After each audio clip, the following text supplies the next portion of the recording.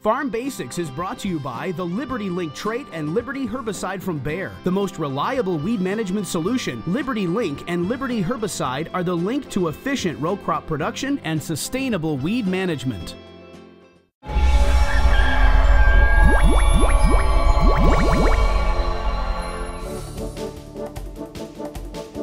During our Farm Basics time today, we're going to talk a little about what is organic matter. So if you're a non-farmer and you say, organic matter, isn't that just the stuff that's laying on top of the surface of the soil? We want to clear up any confusion on this and let you know, nope, the stuff you see on top of the ground is not organic matter. Well, when you talk about organic matter, we're talking about plant and animal residues that are decayed in the soil. So the plant residue that's laying on top of the ground right now, that is organic material. Once it decays and gets down into the soil, then it can be organic matter, but chances are only about 10% of the residue that's on top of the ground is ever going to become organic matter. Okay, so with organic matter, and the reason why it's so important to farmers, it does a lot of good things. We want to have a fair amount of organic matter in the soil. Ideally, I'd like to see 5% or 6% organic matter in my soil. It basically makes my soil a little more cushiony, if I can use that term, kind of like a sponge too, and that it can absorb water and nutrients early in the season or, at different times of the year, and then release the water and nutrients when your crop needs it. For every 1% of organic matter in soil,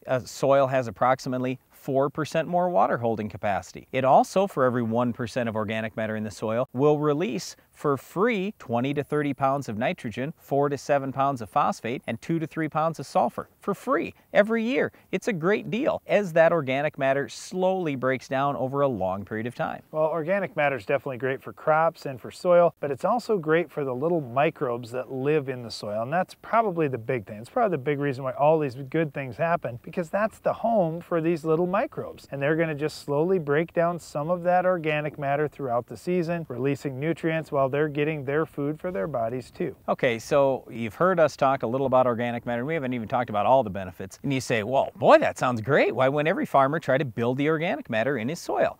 Well, here's what it takes to do that. You have to reduce tillage. You have to plant crops with lots of roots. Corn, for example, has 5 times the root mass of soybeans on average. You also would want to use manure, use some natural products. We use quick roots on our farm, beneficial bacteria and fungi, and maybe use some cover crops. So a lot of these things are practices that many farmers are doing, but not every farmer is doing that. If we want to do conventional tillage, for example, the problem with tillage is it injects so much air into the soil, it burns up organic matter quickly, and organic matter can actually start to be depleted over time instead of built up. Well, organic matter is a great thing in soil, and it does take some effort and some time to get it to build up, but the benefits are certainly there for the soil, for the environment, and for the farmer too. Well, whether you have low organic matter or high organic matter in your soil, you'll probably still be dealing with our Weed of the Week. We'll tell you how to stop it on your farm coming up later in the show.